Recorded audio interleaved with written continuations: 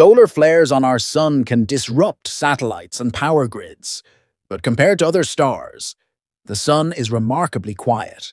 NASA and ESA space telescopes have observed stars like ours producing super flares, explosions up to 1,000,000 times more powerful than typical solar flares. These eruptions release energy equivalent to billions of nuclear bombs in seconds, blasting deadly radiation and plasma across space.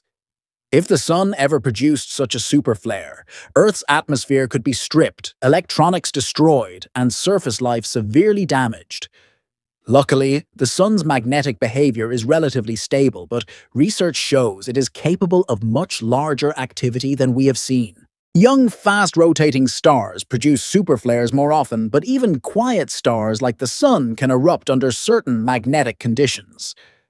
NASA studies suggest superflares may help explain why some exoplanets around red dwarfs appear scorched or barren, because their parent stars bombard them regularly with lethal radiation. These monster eruptions remind us that star systems are not safe havens. They are volatile, explosive environments built on nuclear fire.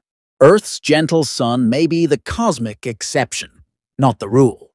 And life elsewhere may struggle to survive under suns that burn too violently.